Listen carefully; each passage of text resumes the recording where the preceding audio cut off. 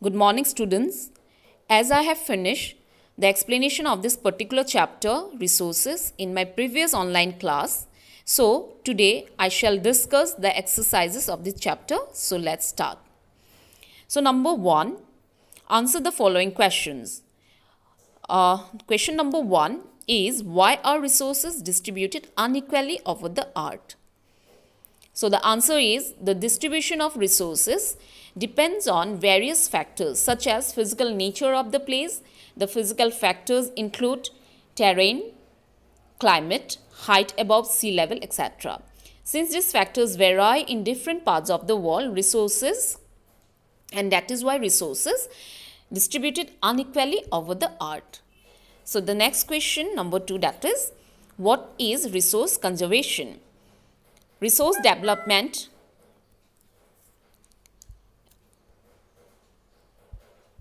is the method of utilizing our intelligence in order to improve the quality, usability and utility of a resource. Number 3, why are human resources important? Human resources are important because they have an intelligent mind which can make best use of nature to create more resources. Had humans not been there, different substances would not have been resources. Their utility can only be realized by human beings. So next is, what is sustainable development? So the answer is, we should use resources in such a balanced way that we satisfy our needs as well as conserve them for future. This concept is called sustainable development. So the next is, now that is number 2, tick the correct answer. Number 1, which one of the following does not make substance a resource?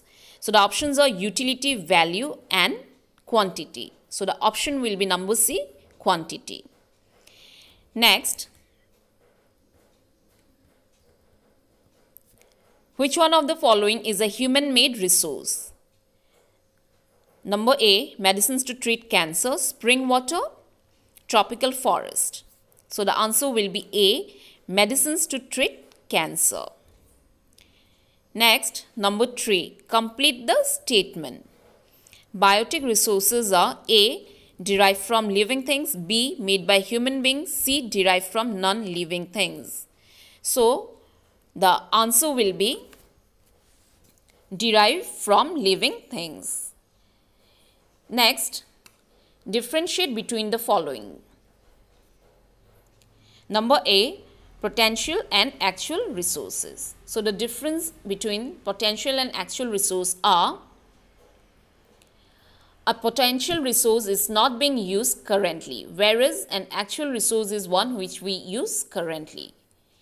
The next point is, a potential resource can prove useful and become an actual resource in the future, whereas an actual resource might have been a potential resource in the past, it may end up in the future. Example of potential resource, uranium deposit in Ladakh, whereas example of actual resource is coal deposits.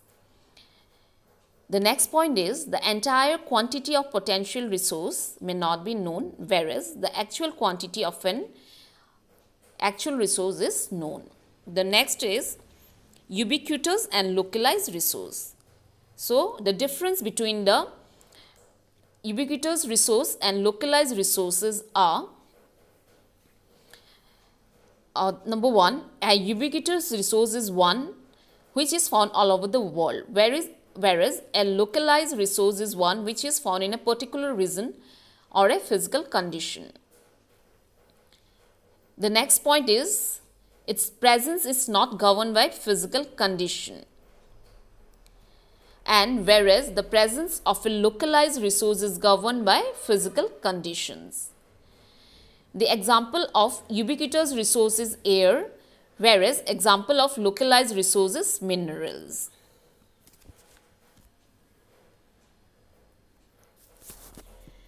So students, Now I'll show you a flow chart so that you can recall the types of resources that we have studied in our previous online class.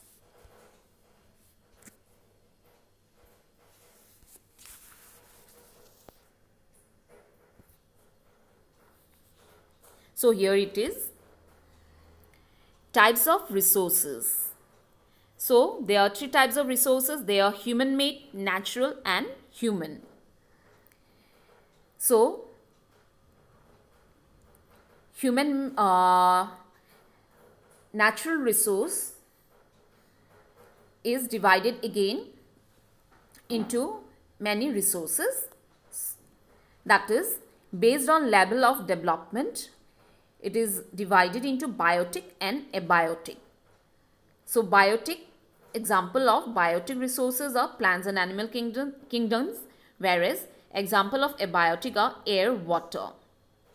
Again, based on origin, it is divided into renewable and non-renewable. So example of renewable is solar energy, wind, etc. And the example of non-renewable are fossil fuels and minerals, etc. Whereas based on utility, it is divided into potential and actual, whereas example of potential resource are solar energy and tidal energy, etc.